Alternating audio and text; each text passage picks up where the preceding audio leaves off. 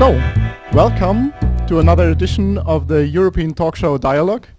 I'm really happy that all of you gathered here, and I hope that you will enjoy a great show and eventually learn something as well. We are here at Beetroot offices in Kiev, and thanks for Andreas, who is hosting with his team this convention and also this talk show. He will be a co-host for the talk show. And first of all, we would like to talk about the Maidan movement a little bit.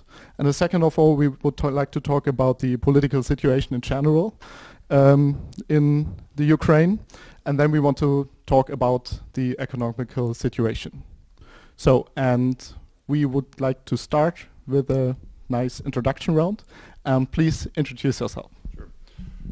Thank you, Sebastian. I'm Jim Brook. This is recording, I assume, yeah. I'm the token American in the room. I was invited because, thanks to Donald Trump, Americans know where Ukraine is this week. It's been on the front of every front page and every news site for the last week. Some people say, you know, great publicity is better than no publicity. So now Americans are learning a little bit of geography. I lived in Moscow. I'm a lifelong sort of foreign correspondent. I was overseas at the New York Times for 20 years. And I lived in Moscow for 8.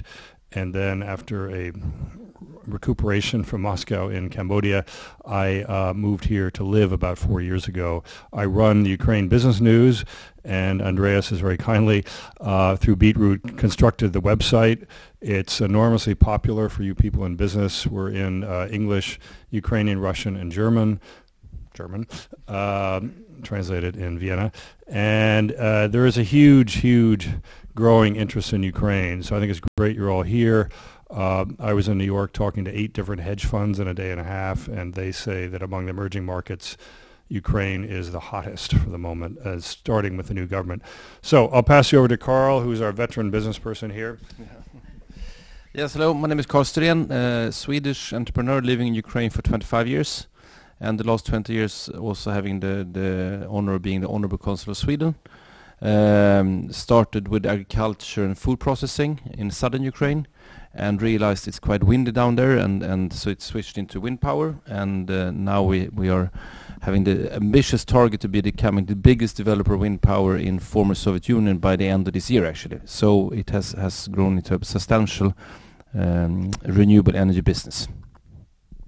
I spent the last half an hour introducing myself, so I think that's enough time for me. We met earlier, but bit of a couple of words. The spheres I'm trying to work in, it's the education sphere, healthcare.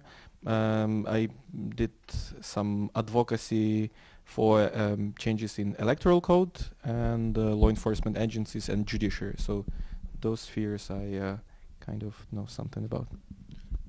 And I can also quickly introduce myself for our online viewers.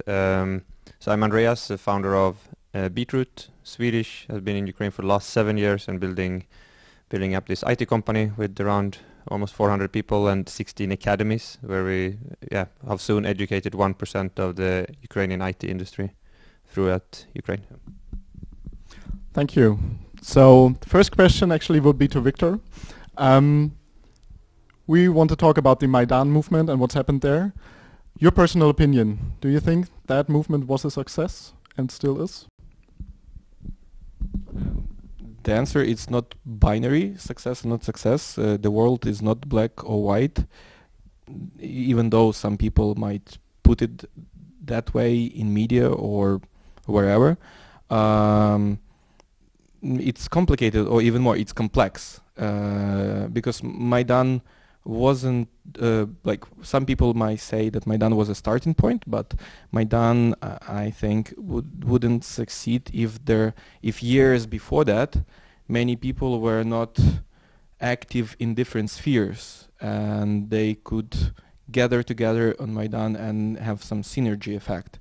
So years before that many people were preparing themselves for something they didn't know what is. You know, the best metaphor for that would be the Dumbledore's army, because when they changed the principle of the school, the students start learning how to defend themselves without even having a threat near their doors. But they knew that something big is coming, and they were preparing themselves. So a huge number of years before Maidan, that was the same process. And Maidan was the turning point when those people from different environments, different backgrounds, came together and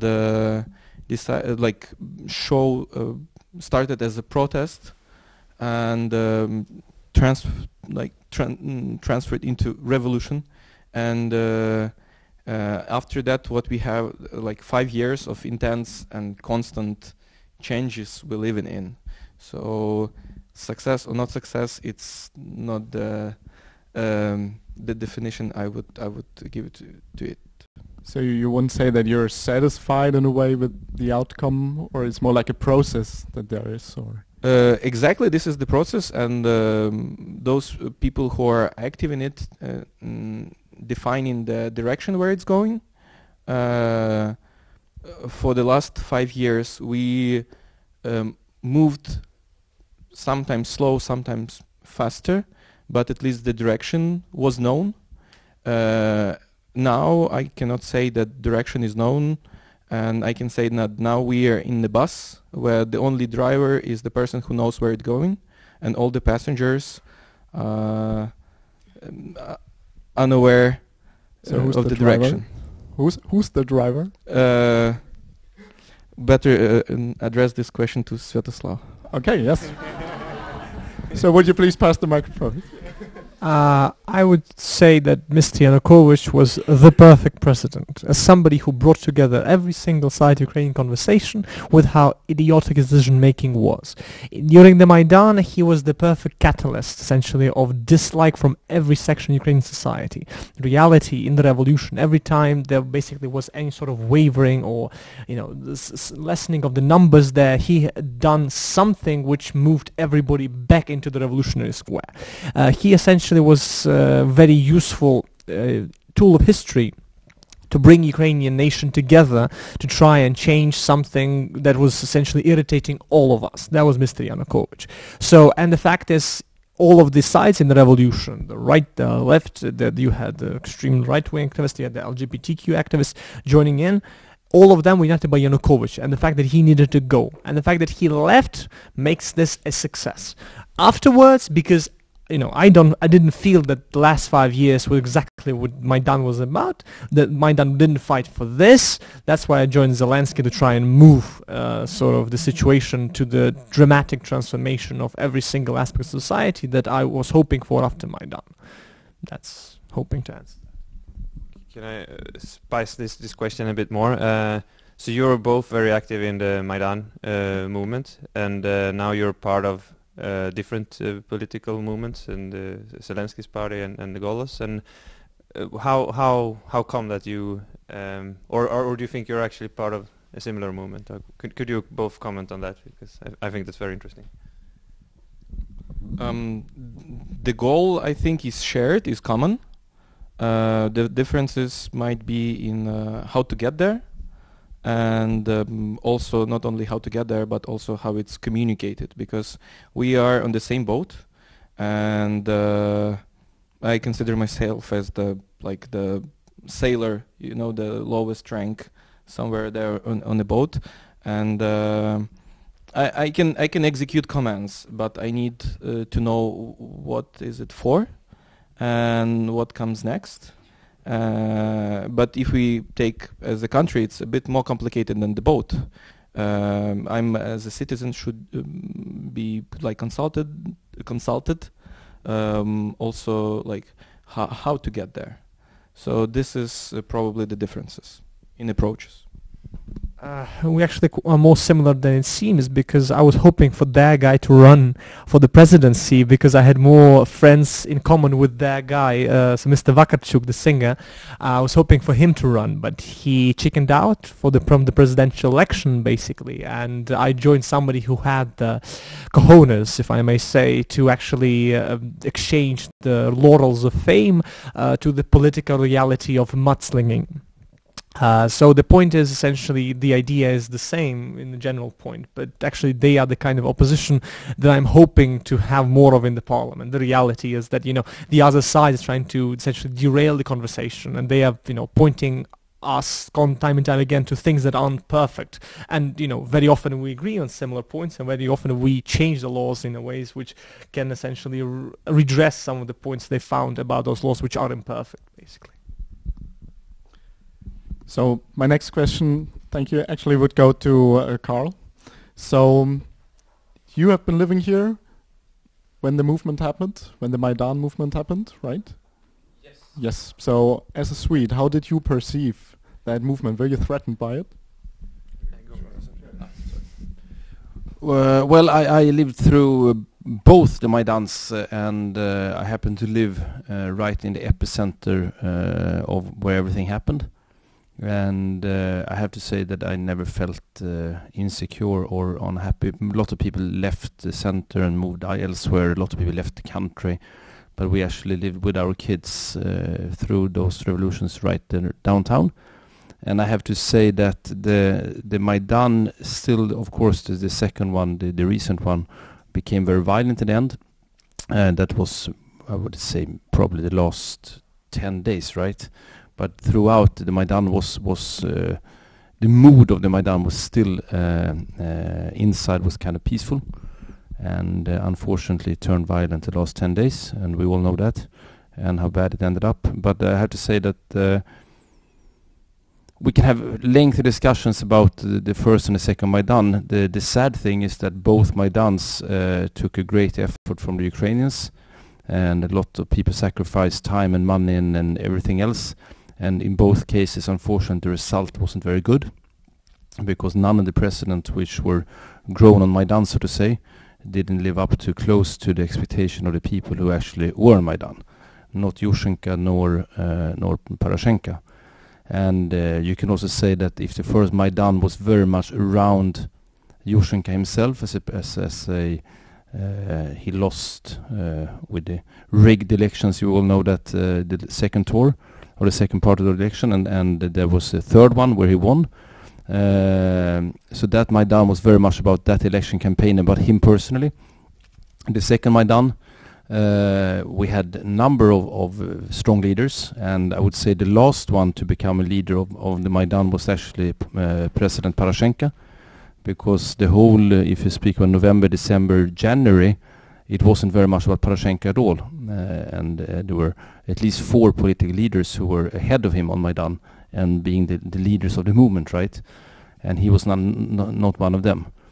And if you look at the 5 presidents of Ukraine, the first 5 presidents of Ukraine, I think we have to realize that most of the presidents, or 4 out of 5, were very close to expectation.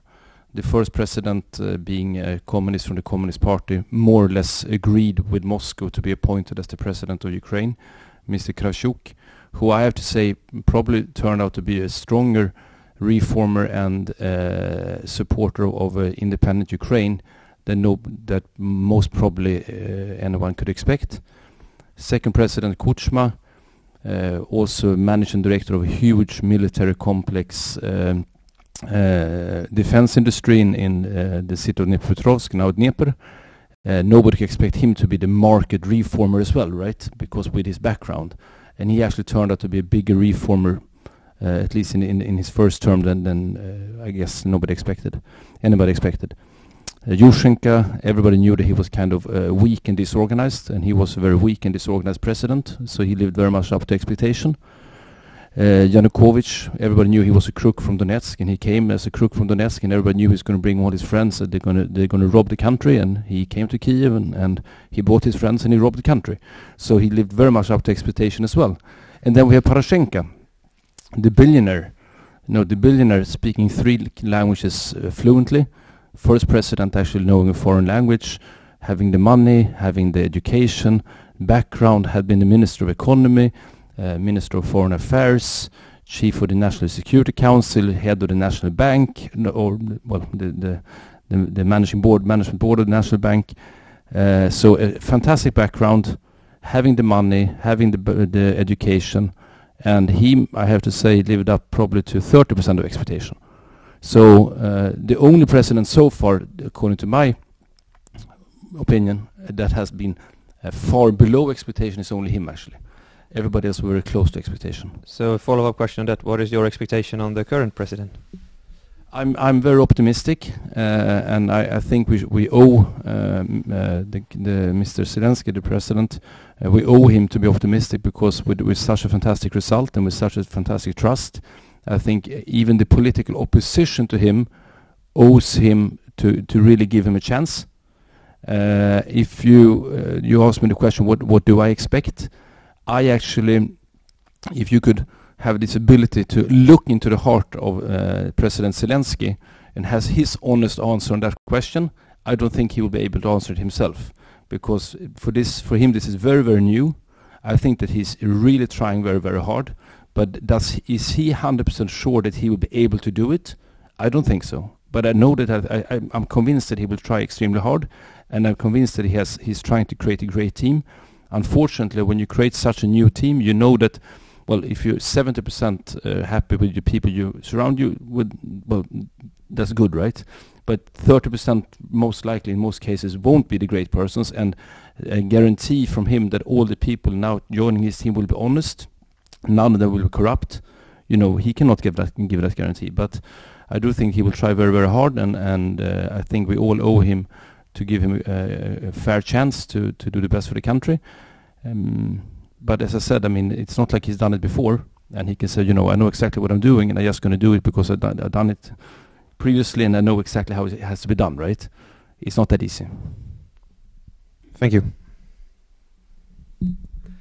So, James, you're from a country where there's also a president who is unexperienced in politics, the same as I would say to Zelensky. So they're both new to the field where they're working in. How do you perceive Zelensky? Well, first of all, my apologies for Trump bad-mouthing Angela Merkel and goading Zelensky into agreeing to that, which is a major faux pas. This is the tape that came out, and Zelensky agreed with Trump that Germany was not contributing to Ukraine, which is totally false. You know, Trump is a disaster. We're starting the impeachment. He's just proved to be very erratic, very unreliable. Sometimes it can be good to break things, but he doesn't have a strategy as far as I can tell, and we don't know if the impeachment will work or not. I think Zelensky's of a different category. You know, I didn't like that face-up between Zelensky and Trump in the UN. No, but the picture, I'm talking about the picture on Wednesday, you know, Zelensky looked very worried, and Trump looked like he was just off on his roll again, and grabbed something and just blah, blah, blah about it. Facts be damned. So Trump is not but then Boris Johnson is not a good example for a beginner leader. We've had some pretty terrible examples in the last year or so. I'm hopeful about Zelensky. Unfortunately, that tape came out. It didn't make him look good. He's got behind him the oligarch who paid for his entire media campaign, who is very ambitious and basically wants to scratch money through the system. He probably won't get his bank back, but he will do things. He'll try to get hold of various government agencies. And that's a great thing about Ukraine, is there is a free press and there's a very strong civil society. So when Kolomoisky tries to, you know, shut down the discount airline to help his airline, or tries to get hold of Ukr-Nafta, this will be denounced, and not just in the RADA, but in the press and in the civil society. So you're looking here, and once again, I think it's great you're all here, at a very tolerant and diverse multi-party democracy. We did not know who the president would be back in March. Just no, you know, unlike our little neighbor to the east, we knew exactly who was going to win the election. We did not know who would replace. We didn't know if Poroshenko would be replaced. You know, so it is a multi-party democracy, no question about it.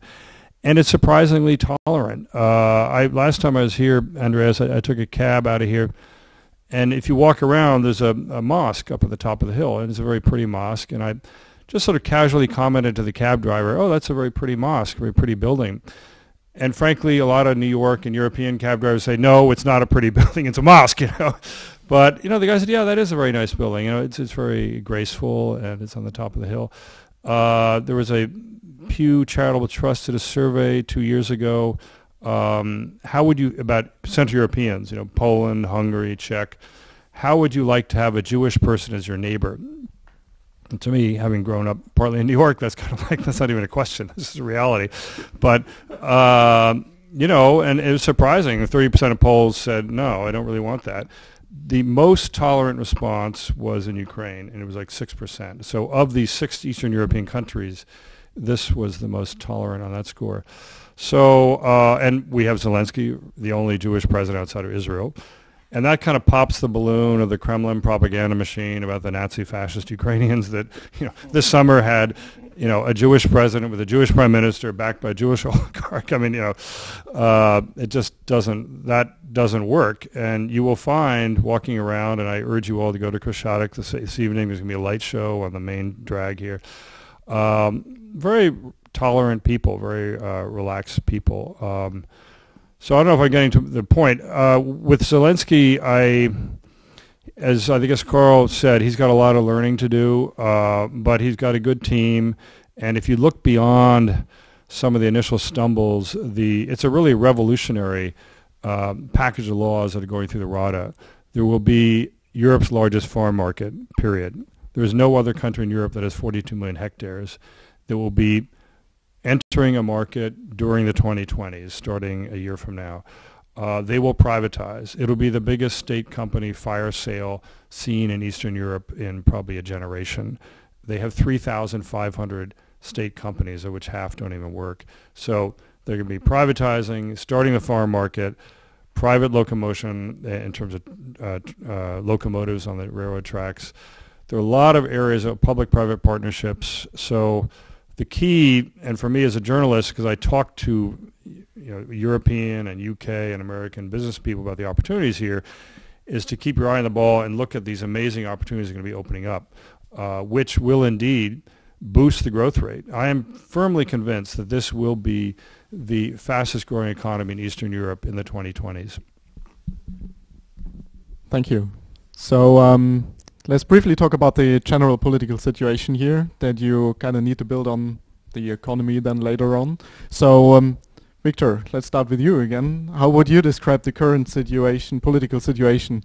Would you say, I'm going with binary again, stable or not stable? If you follow the news during the last 2 weeks, how would you assess it, stable or not stable? It's too binary for me. Yeah. Well, I don't know. Since the results of the presidential elections, I'm constantly cautious and constantly, alarmed that something will happen, and it makes me like a bit, stressed, because trying to follow different aspects, like in economy, in judiciary, like law enforcement, and international foreign politics, because you don't know where we're gonna miss the hook, the punch, and as we spoke earlier today, I ran for the parliament in my single constituency, not because it's fun, but I spent last year working in the Ministry of Health, and all our results and successes, I felt that it's under the threat. So my attempt to run to the parliament was to defend the achievements, at least in healthcare and maybe in some other spheres, and bring more thoughtful and more evidence-based policy making into the parliament. So as of end of presidential elections, I'm always cautious, and this is the new reality, and especially after the news of the published notes, after different tones of both presidents, I'm not sure if we took the right position in this geopolitical game, in this chessboard. So, and my stress is not going away anytime soon, I think. All right. Well, I'll be binary. I am very confident, I'm very bullish, exactly because I go into that room every single faction meeting. A lot of people have lots of stress and questions. They interact with the president and they get their questions answered, and then we vote together in the parliament to get those amazing reforms, as Mr. Brook so nicely put it, done. To the US situation. What is happening at the moment? If Trump gets impeached, Democrats will be happy with Ukraine being the smoking gun that impeaches him. Trump is very happy with the conversation. That was the purpose of the conversation. It wasn't to be published by national media and for the world to love it. It's to essentially build the bridge with the Trump administration. The previous administration was so keen at destroying with their involvement in the previous elections. The reality being that I see only reasons for optimism and confidence, because all the hullabaloo in the media basically is diminished by the reality of what's happening in the parliament, cabinet ministers, and the president's office every single day. Yeah, so the situation that everybody is voting in favor of the drafts that are proposed is actually the reason why I'm so cautious, because there is no discussion, and the origin of those drafts is unknown, and interest behind is unknown, and when there is no discussion, there cannot be a balance or compromise of different stakeholders. So when there is like this legislative tank or moving forward, crushing every single different opinion that stands on its way, it's dangerous. So this is the reason to be a bit less optimistic, maybe cautiously optimistic. May I add? So I disagree with that. First, there is discussion happening in the committee. Discussion in the parliament is a show essentially where all the factions are trying to make their position clear for their TV channels to present that they've stated their opinion there. And discussion in the parliament essentially can be overrun by a parliamentary procedure which is there.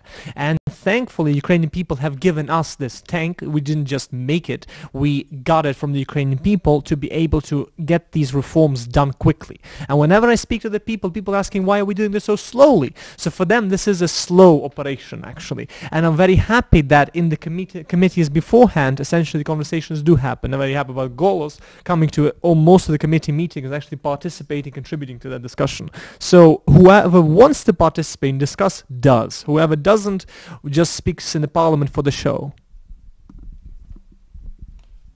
Add just something very quickly about confidence. You know, we had a very bad 2 weeks with the Zelensky-Trump just dominating the news cycle the entire week. Before that, it was the picture of Zelensky with the oligarch Holomoisky, who kind of came out of the closet and showed himself in public. It was really a bad 2 weeks of news. And then on Tuesday, they had the weekly auction of hryvnia government bonds. And this is where locals and foreigners can buy bonds. 5-year bonds. Foreigners, after all this news, bid $600 million worth, a record amount of they wanted to purchase. And you buy a 5-year bond, it's not a very liquid market here. You're kind of getting married to Ukraine for 5 years. You know, you can trade these things, but not that easily and not that quickly. So, and the bids were, the whole thing was oversubscribed. So maybe about 200 million of the bids are actually filled. So we had, you know, CNN hour by hour raising alarm bells about Trump and Zelensky. We had Holomoisky coming out and casting a shadow over the government. But the investors looked at the fundamentals, including, as Sviatoslav said, the Rada, the parliamentary calendar of bills, and they voted with their feet and put $600 million on the table for 5-year bonds. I'm not sure all of the people in the room know who is Kolomoisky. Who is Kolomoisky, and what is his relation to the current government? Sure. No, I'm always a fan of giving the opposition the first say. Kolomoisky is one of the Ukrainian oligarchs, and his reality is that he basically has done plenty of schemes in the Ukrainian government and created his own indispensability for various Ukrainian institutions. His relation with Zelensky is basically one of the most talked about questions of the entire campaign. The reality being right now, very simply, is that Kolomoisky needs Zelensky more than Zelensky needs Kolomoisky. And looking at the fact that they had a meeting is actually a very keen evidence of a change in relationship. So, unlike the previous president, who basically has done his meetings in secret, have had these investigative journalists showing how secret cars of various oligarchs were coming to him at night, this was done out and about and publicly presented afterwards to Ukraine. The reality being that we don't want to destroy or demolish the oligarchs, we want to lessen their share. How to do that is exactly with what James said, essentially diminishing their position by international investment. So their stake in Ukrainian economy is lessened. And the fact is that we see a point in the future where the share that Mr. Kolomoisky and other oligarchs will have is much less and not as fundamental to the Ukraine story. Yeah, what Svetoslav said, the new president is much better in communication. This is why they post the picture, but they didn't post the notes or at least some content of the meeting. Well, the signing the picture on Facebook, it's not the... Then everybody asked what the meeting was about, and they did say the meeting was about essentially Kolomoisky contributing the money for various projects. And we have to believe it, because... Well, we can look at the very basic fact that Zelensky now has a support which is essentially very hard to describe in Ukraine's history, and that he doesn't need Kolomoisky's support to maintain that. He basically is in control of the situation, having the parliament which his party controls, having cabinet ministers that he proposed and essentially was appointed by his parliament. So the reality is that I don't see any of the threats which is described by the opposition, who is so keen to find any single chink in the armor and to jump on it. There is none. Yeah, the popular support doesn't mean it's good. Many people drink alcohol even though they know the effect of the alcohol. But the Kolomoisky presence in Ukrainian politics at the moment shows that he is not afraid of anything, because like for last couple of years after he served as the the head of the regional administration, he lived in exile because he had conflicts with previous government. I'm not saying they were rightful or something, but the thing that he is not afraid of being prosecuted or something, and as it was pointed, he made his fortune based on state-owned enterprises and different schemes. So there should be some reasons why he is back, and there are many members of the parliament in the party you represent that have some ties with Kolomoisky. So all these signals, it's not looking for something to pinch you, it's just facts. And please don't start with alternative facts. Yeah, well, just quickly to educate our visiting friends, an oligarch, Soviet Union fell in 1991. It was an entirely state-run economy.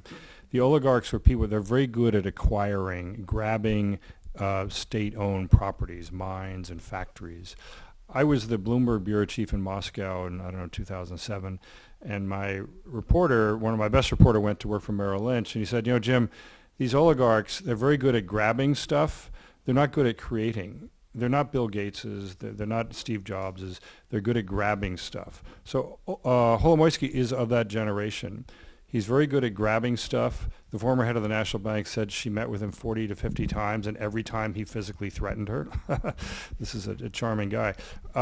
So he's good at grabbing. In the U.S., we have a long history of gangsters, whether Italian or Jewish or whatever. We have had gangsters in the past. And if you look at his companies, okay, he owns the national flag airline, Ukrainian International Airlines, so you may have flown in on that. It lost $100 million last year. He's not a great businessman. He runs a ski area in the Carpathians called Bukovel. I lived in the American Rockies, so I'm a skiing snob, and it is basically a 1970s B- ski area. Do not go to Bukovel, even if you want to save money. It's just cheap and crummy and full of billboards and cheap real estate. He owns 2 airports. They're the worst performing airports in the country, Ivano-Frankivsk and Dnipro. Now, he's got the new president to pay to rebuild the runways of each airport, which is needed. You know, these are old concrete blocks, bang, bang, bang, runways. But, you know, Kolomoisky's administration, these 2 airports said, no, Turkish Airlines can't fly into this airport.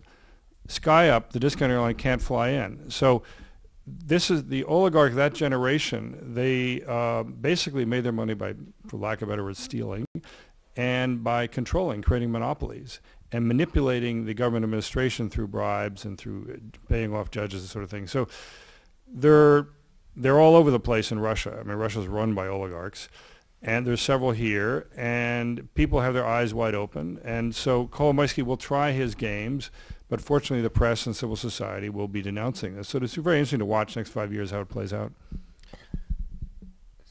Yeah, so also to add to that, to understand Ukraine, you must look at what the fact is oligarchic pluralism. Ukrainian history is about essentially Ukrainian economy being essentially cut up in various pieces by various people who basically have to battle it out politically.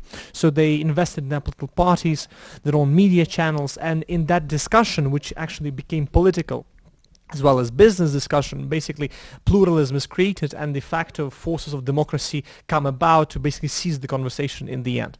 In reality, what I meant by popularity isn't that just Zelensky's populist or whatever he makes is good.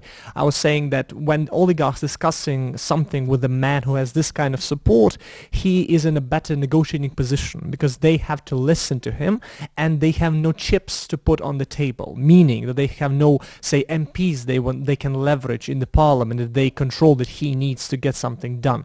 He basically is in a better negotiating position. He can force them to negotiate or to settle on various questions, like the airport questions, for example. Carl, you want to comment on this big discussion? Well, I do think that oligarch is just one simple word, right? And those oligarchs are very different animals. So it's not really to just call them oligarchs and put them all in one box. It's not really the right way to do it. For example, if you look at Kolomoisky, his absolutely biggest asset that he's fighting about right now was was created by him. It wasn't a state asset taken over by him. It was created by him. It was Privatbank, being at that time still the biggest bank in Ukraine, and the bank was created by him and his team from scratch. Later on, they became the biggest bank, and they were by far the biggest savings bank from Ukrainian people. And then it turned out that 95% of the loans from the bank went into his enterprises. And here we have a problem, right? And then who is Kolomoisky? I know the guy fairly well, and I can tell you that he's a very opportunistic businessman. And if the national bank allows him to give 95% of the money from the bank to himself, he would do that. And then you ask yourself the question, where is the national bank and whose responsibility is it? Is it the responsibility of IMF and the national bank to actually tell him that this can be done and this cannot be done? Or is it his responsibility? He is a businessman, he took the opportunity and he made the money. It's the national regulator who has to tell him what is allowed and what is not allowed.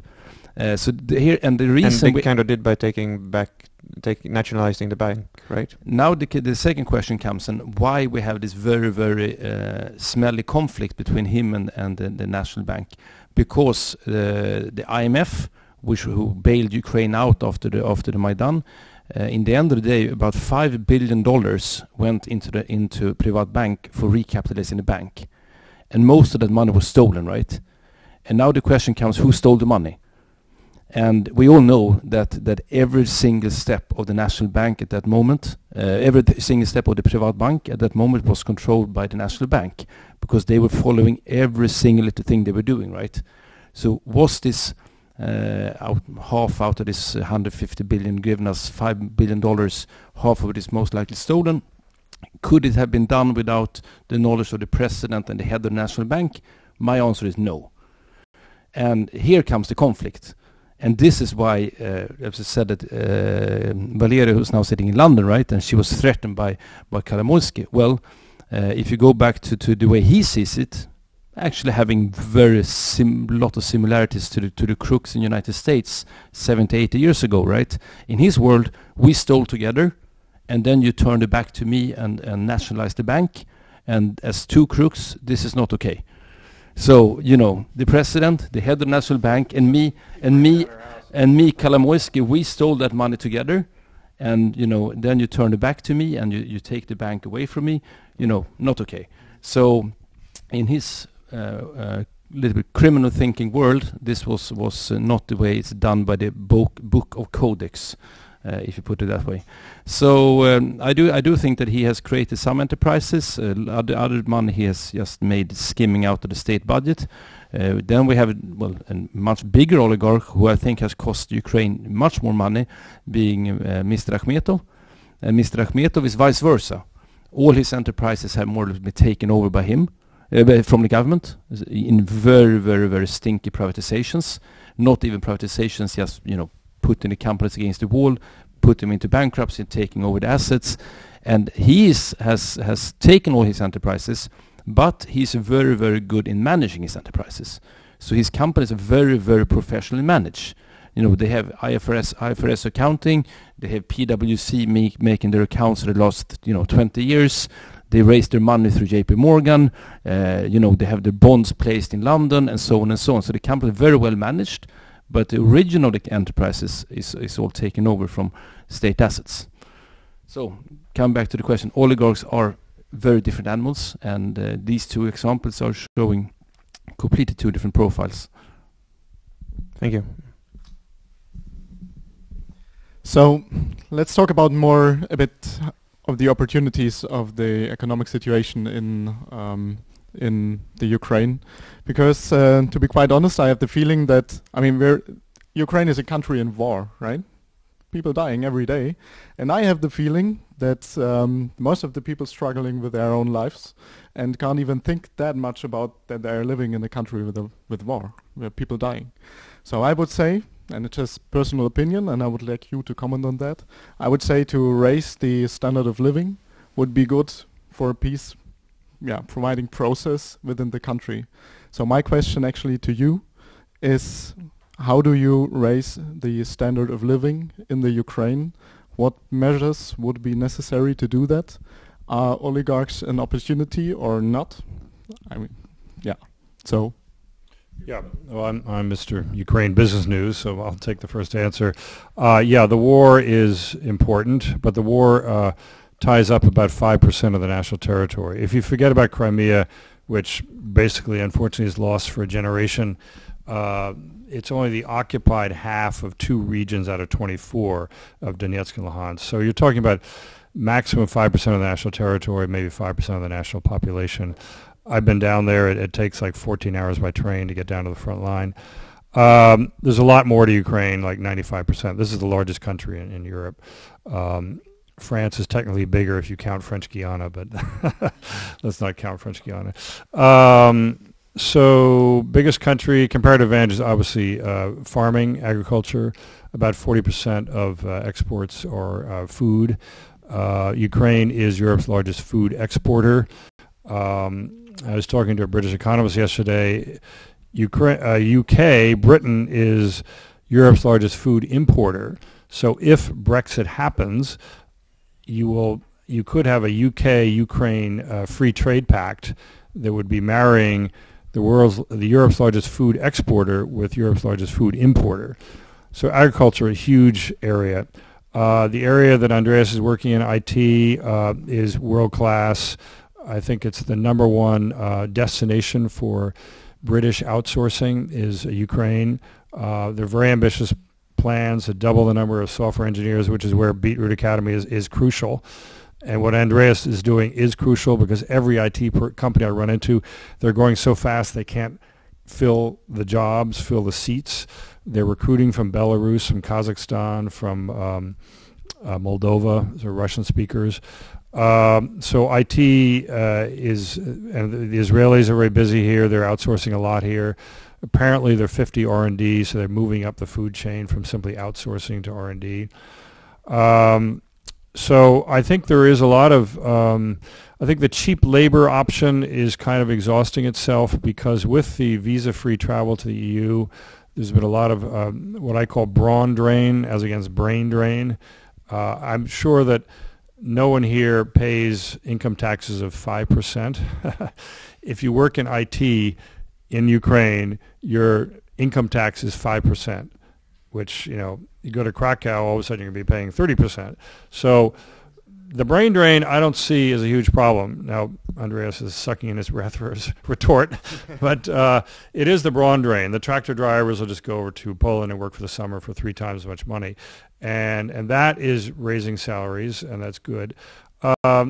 Just quickly, we've got the Europe's largest farm market that will start up a year from now. You're going to have the privatizations. You have a very business-friendly. Great thing about Ukraine is people here, they're great borrowers. So if the EU has a intellectual property law, they'll just take it off the shelf, translate it to Ukrainian. Now, Victor would say it'd be a perfunctory debate at the Rada, but they will debate it, maybe in committee, as Sviatoslav would like to say. But they're great borrowers. So what you Europeans and the EU have done, they'll just take off the shelf, translate it to Ukrainian, and implement. And that is making this country very EU standard. In the next 5 years, it will be EU standard. And that makes it a lot easier for you folks to work here. The exports to Europe is very interesting. In the last 5 years, it's completely diametrically changed. Number one destination used to be Russia. That's flipped. Number one destination is now EU. In terms of countries, number one destination trading partner is now China, which is interesting. But there's been a real changing places between Russia and EU. I'll sign off there. And pass it. Yes, in terms of the political reform, one book that I personally liked very much is Ukraine, What Went Wrong and How to Fix It, which is describing, by Anders Åslund, describing many of the reforms that was done in other Eastern European countries and that were not done in Ukraine at the right time. Carl, you want to continue? Well, I do think that Ukraine, this question is extremely important because Ukraine doesn't have a choice. Now Ukraine has been living from artificial financials for the last 5 years, being supported by IMF, United States and European Union. That will not continue forever. We can already today see that the French and the German leadership and the British leadership says that yes, of course we support Ukraine, but we have to regain a good relationship with Russia. It's also very crucial for Europe. Well, and from our Ukrainian turf, we see that of course all of Europe is only behind Ukraine and is ready to do anything against Russia to support Ukraine. This is not true. You know, the real stuff that's happening is telling us a different thing. And if you look at the most evident is that European Union was punishing Russia by imposing sanctions on everything that Europe never bought from Russia. So if you walked around in all European capitals and you got $100 to find a Russian product, you would not be able to find a Russian product except in Russian dedicated shops, right? But if you went to, we have some Swedes here, if you went to NK or Lens or Hemköp and you have to find a Russian product, impossible, right? So European Union introduced sanctions on everything we never bought, except the only thing we ever bought was gas. So we put sanctions on everything except gas. Very logical, right? And we continue building the pipeline. So yes, on Facebook it looks like we put a lot of sanctions on Russia, but in reality we didn't put any sanctions at all. And Putin was just extremely happy because as a result of this he could impose the same sanctions on European Union. And today he has turned a lot of Central European farmers against European Union because they said we used to export 100% of our products to Russia. Now we cannot sell to Russia anymore, so now we're against European Union. And this unfortunately has created a political movement both in Hungary, Czech Republic, partly Poland, and so the result unfortunately has been vice versa. Why I'm saying all this is that Ukraine doesn't have a choice. Ukraine has to become economically independent in the very, very, very near future, because this artificial supporting of the economy for 5 years will not continue forever, because sooner or later the European politicians are going to say that yes, this is a nice trip, but somehow you have to kind of fix your own country and manage it in a better way. And if Ukraine is not successful, then unfortunately we have the little neighbor in the north, not so little neighbor, but with the little leader at least, and that little leader is just sitting and waiting it out. and just waiting it out and a little bit making life difficult for European Union and for Ukraine, and just hoping that Ukraine will not be economically successful, just to pick up the country when it's poor enough.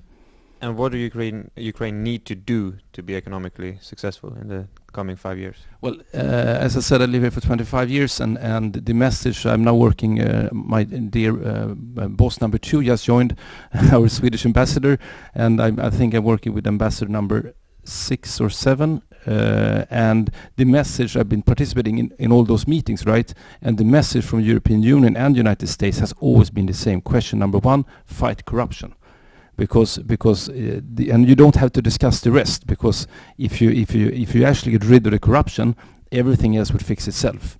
So as the problem is to 90% related to corruption, those other 10% we can discuss it for hours, but it doesn't really matter. We have to get rid of the corruption, and I do think that the current government is doing a lot to do that. Unfortunately, and the previous government, I would say, in a lot of areas of Ukraine, actually made the country more corrupt than even Yanukovych. Why I'm saying that is because Yanukovych had a few extremely corrupt directions of action that was completely under his personal control, or one of his 2 close oligarchs, in this case being the Firtash or the Akhmetov, but it was very, very under very strict control who is stealing what and how much, right? Under the Poroshenko and under the previous government and the previous president, unfortunately, we had more of a chaos, and we instead of actually creating a very strong general prosecutor's office, we created all kind of government agencies that were supposed to fight corruption, making it actually nobody's responsibility. If you have 6 government agencies who are supposed to fight corruption, then you have the old Russian saying that a collective form of responsibility is usually one form of no responsibility. So in the end of the day, nobody was actually responsible for actually doing something about corruption. So we had SAP, we had GBR, we had NABU, we had anti-corruption prosecutor, we had the general prosecutor fighting with his own deputy being chief of the anti-corruption prosecutor, and so on and so on and so on. So corruption actually became worse in the last 5 years. Can I just add one quick thing? Carl here is being very modest. He actually is the catch-up king of Ukraine. Carl invested heavily with Swedish capital into processing tomatoes into tomato paste, which we call ketchup.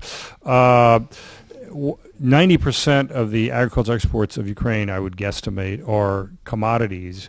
Just quickly, what do you see about the processed food perspectives of moving up the value chain?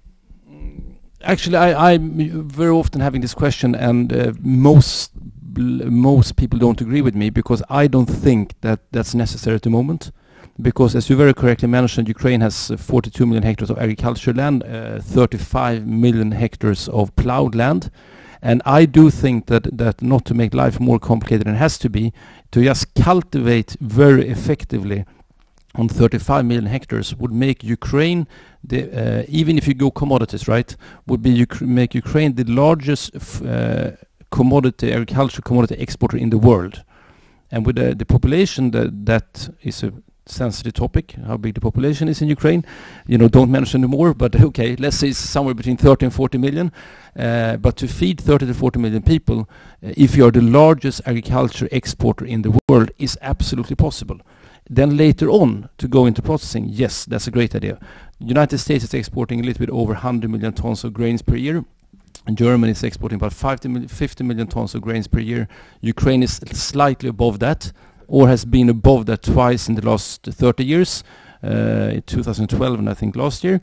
But Ukraine could potentially actually, by just farming the available land in an efficient way, export more grain than the United States. And as you correctly mentioned, Ukraine is in a very favorable position. We know that your president, President Trump, loves China and the trade war with China, right?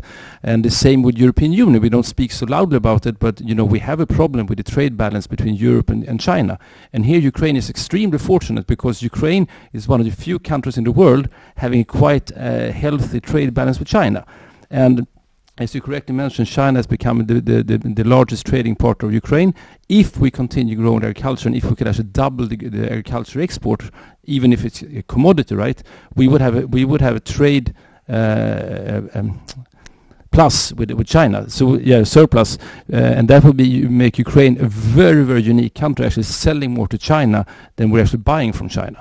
And could Ukraine macroeconomically and also as domestic economy, could Ukraine be healthy from just that? I think so, because what goes into agriculture, you start from seeds, crop protection, fertilizers, machinery, service sector, and everything related to it, right? Roads, infrastructure, railroad, elevators, and ports, and you know, yes, you can deploy so much people just by being successful doing that, actually. And then everything else is on top of it. The IT sector on top of it, processing top of it. One quick thing: thanks to Donald Trump, Ukraine now sells more corn to China than the U.S. Yeah, exactly. So I do see that it's. I usually say that if I had to become the prime minister and draw up an economical model of the country they're going to manage, the absolutely easiest country in Europe to draw up a healthy economical model for is Ukraine. I mean, I don't really, nothing against a lot of other European Union countries, but there are a number of European Union countries, I mean, Greece, Portugal. If I was the prime minister, do I really see a clear picture how I can have a healthy state budget in a very, very easy and near future? No, I don't see that, right? In Ukraine, where unfortunately teachers and doctors make peanuts, right? And retired people also get very, very low pensions. So the cost part of the Ukrainian state budget is very, very small. The income part is very easy to fix, just by, you know, things we just mentioned here. You know, IT sector, great. Ketchup and tomato processing, great, right? But just by having the commodity being fixed could actually hold up the macroeconomical country very, very easily.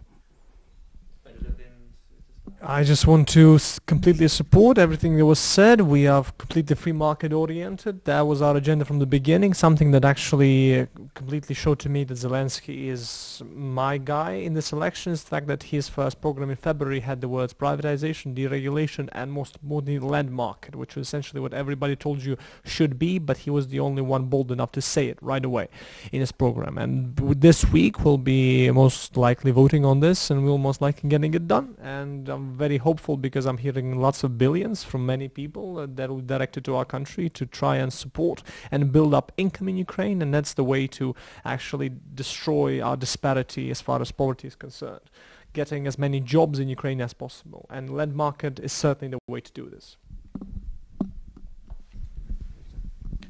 Yes, so a couple of quick reflections on what was said before going to economics.